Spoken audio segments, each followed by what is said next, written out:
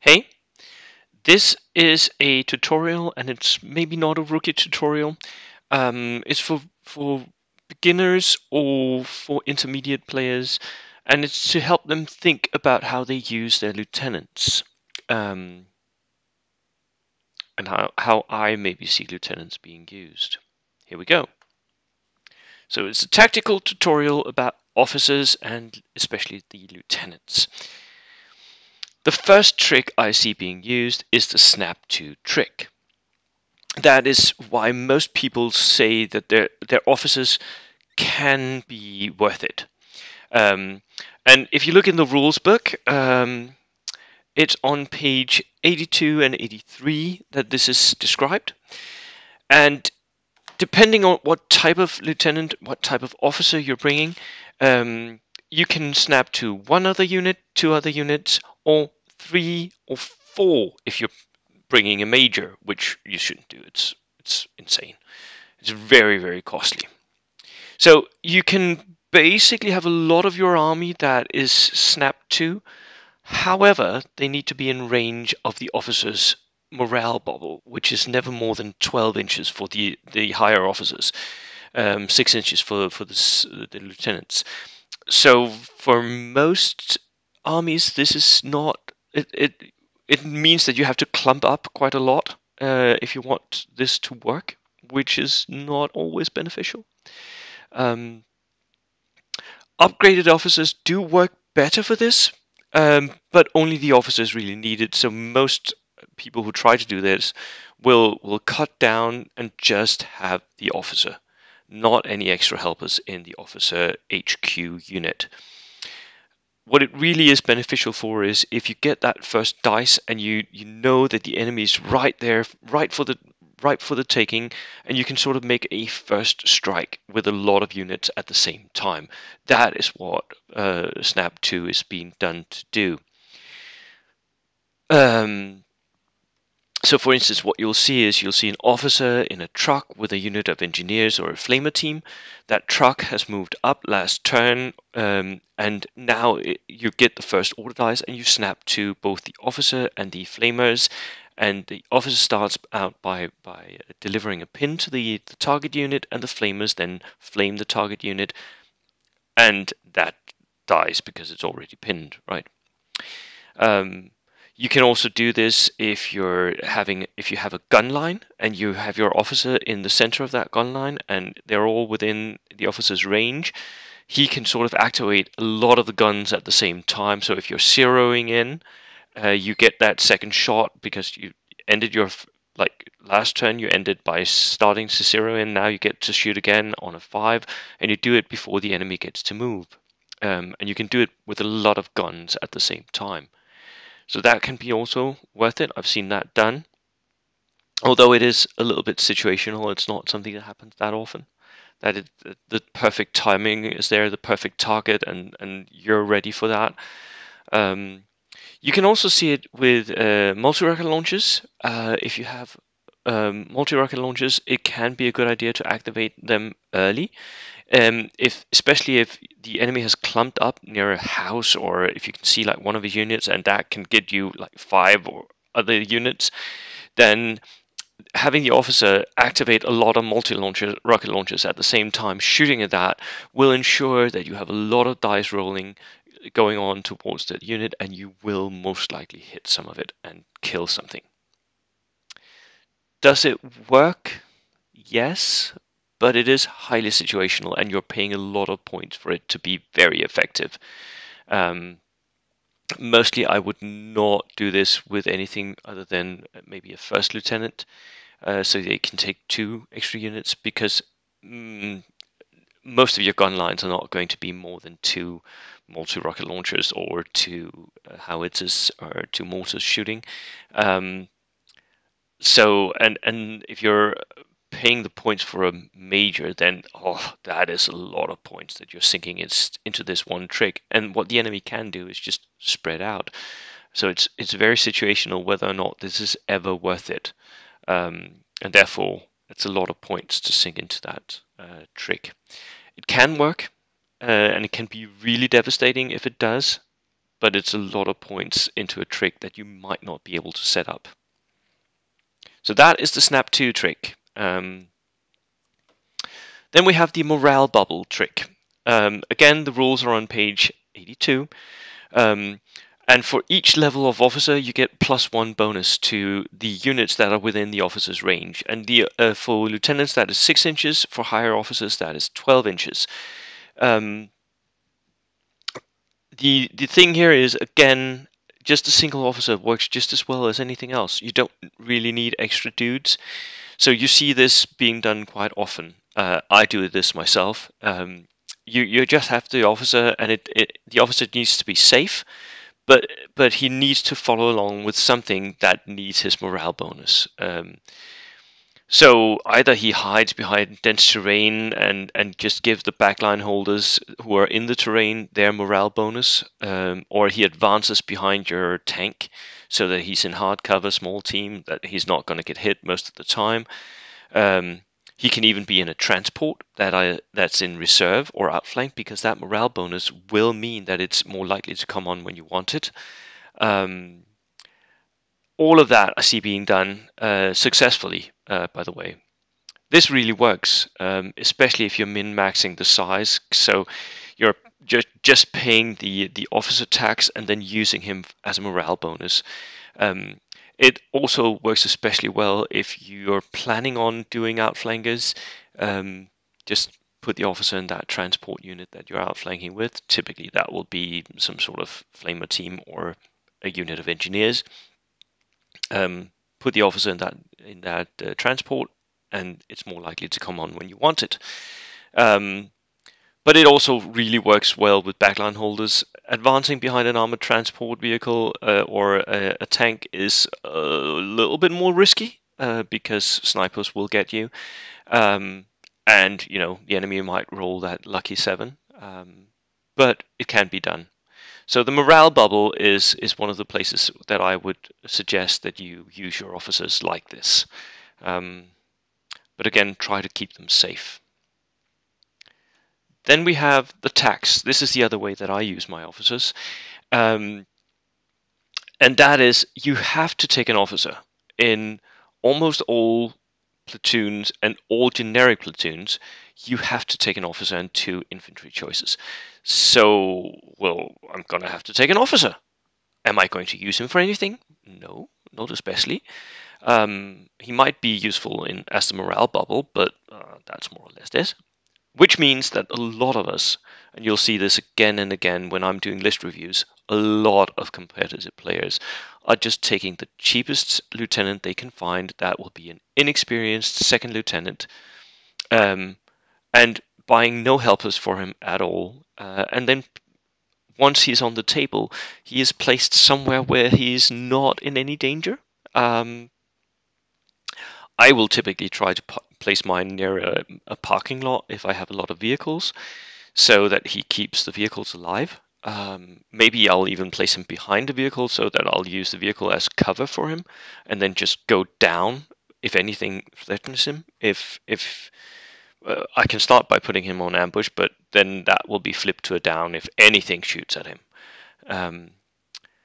And basically, the lieutenant becomes a tax that I'm paying and an order monkey, so that I have more order dice in the bag, just to manipulate that order dice bag a little bit.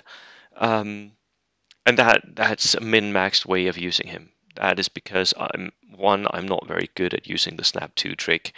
I don't see the point in that most of the time, because it's very situational. And the other types of officer I've tried out sometimes, and there are some of them that I can make work, but typically I want to spend my points on something that is more killy, and the officer is just not very killy.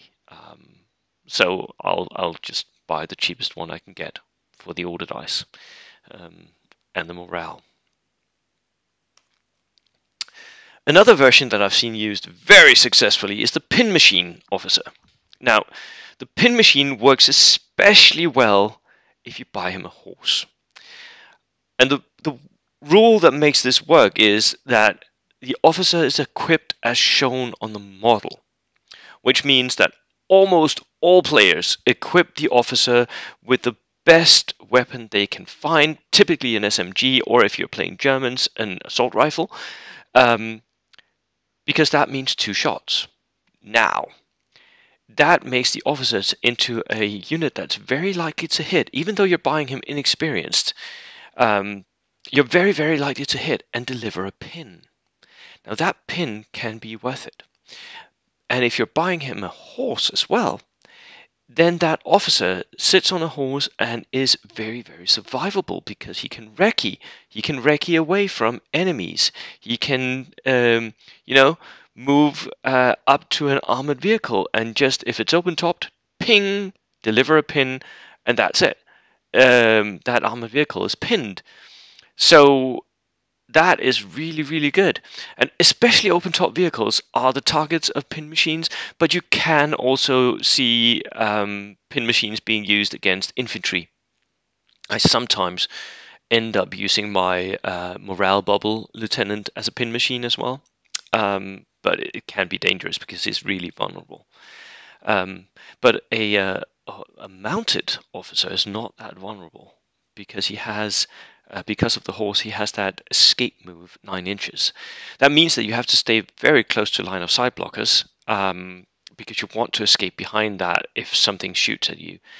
But at the end of the turn, you can move up, deliver a pin, and then, or even, place your model so that the vehicle that you're pinning can't actually advance or can't turn. Brilliant! Especially if it's something like a Stuk or something where it's only front facing, you can place your officer there and just block it from turning. And he can't do a thing. You can even place it in front, and if he shoots at you, you just wreck it to the side because he can't shoot you then. So that blocking is also really, really good. And that pin machine, it's not easy to use. You're going to have to get used to it. You're going to have to train, but it works really well if you can use it. So that is the pin machine tactic. Then we have the machine gunner tactic. And for this, you need to go to the rules on page 114 and look at transport vehicles. It says in transport vehicle rules that when you're shooting, if you have multiple weapon systems on your transport vehicle, then the crew can fire one of them, and the transported units can fire the others. You just need one guy to mount and use each weapon. So if you're buying a lieutenant, you need him to be regular. Why?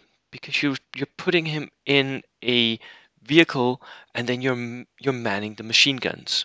Especially this works especially well for Bren carriers, White Scout cars, LVTs, any transport vehicle that has multiple weapon systems, because your lieutenant can then use their own veterancy to shoot the machine guns. So the transport itself doesn't even need to be regular. It can be inexperienced, but the crew will still have to fire one of the weapon systems, being inexperienced. But the other weapon system suddenly becomes regular because your lieutenant is regular. That is really cool. And you're deploying your lieutenant inside the Dakar transport, and he mans the extra MMGs or LMGs, and he keeps the transport alive. So it becomes a Dakar tank. Yes, it's still open topped. It will get pinned. It's dangerous if the enemy tries to charge you, but it works. Is it worth the points? I don't actually know. I'm trying it out myself quite a lot these days, but I don't know. I'm trying it out. I have a travel list. Go and watch the video on that. I have a travel list, and I'm using it in this machine gunner tactics, and it works. Is it worth the points? I don't really know. Not necessarily. Maybe worth the points. I'm still on the fence about that, but it is a tactic, and it does work. The final tactic that I want to talk you through is the assault team tactic. Now, the rules for officers state that you can have 0 to 2 extra crewmen for officers, with their weapons as depicted on the models. And this is the kicker here, because that means that you get free weapon systems, as I talked about earlier. Most people will equip their lieutenant with an SMG or an assault rifle, but that's the same for the crew, that for the helpers that he can buy. They're also as depicted on the model. So if you're equipping all of them with SMGs, which you should be, then that's a lot of cheap and free points for SMGs that you're getting. Now, I would want this assault team to be regular or veteran, with the maximum amount of helpers with SMGs or assault rifles. Can you do it inexperienced? Yes, you actually can still. If you have the points to buy extra helpers for your lieutenant, please, by all means, do so. Now, why not just buy one? Because I want to have max helpers. If I'm building an assault team, I want the maximum amount of helpers. Why not just take one? Because that will mean that your lieutenant is still a small team, difficult to hit. For me, it's a balancing act here between having a small team and being effective enough. If you have extra bodies in that team, that will also protect the team from dying. And if you have 3 men in that team, that means that if you have prep bombardment, that team cannot die. Yes, you can lose one guy, but that's just one guy. So they become immune to prep bombardment, which is one of the difficulties of using such an assault team here. And if they're veterans, they're very, very hard to kill. 3-man veterans pushing up somewhere, just skirmishing on your own half of the board or pushing against forward deployers. That can work, and they've got 6 shots from their SMGs or assault rifles. That's dangerous. That's the same as many skirmish infantry units. So it works like a miniature infantry unit. It is a little bit more vulnerable, so you're going to have to be clever about how to use it. But it's not that much less of an offensive threat. And I typically see it done so that it moves up in your second wave, like behind your infantry, and it grabs objectives and it goes down on it. Or it pushes against forwards deployers, killing those. And it works, but only if you have the points. I mean, I would spend points on other things that kill first, and then go back and see if I have 14 points left over that can't actually buy anything really important. Then I buy 2 extra men for my lieutenant. I have 10 points left over, I'll buy 1 extra man for my regular lieutenant. That's how I view this, and then it becomes an assault team, and that works as well. So those are the tactics that I've seen deployed using your officers. I hope you found this useful. It's not as full a tactic as my tactics on cavalry and infantry, but it is what it is. I don't really see any other tactics being employed. If you guys know of any, please let me know in the comments, and thank you for this time. Cheers.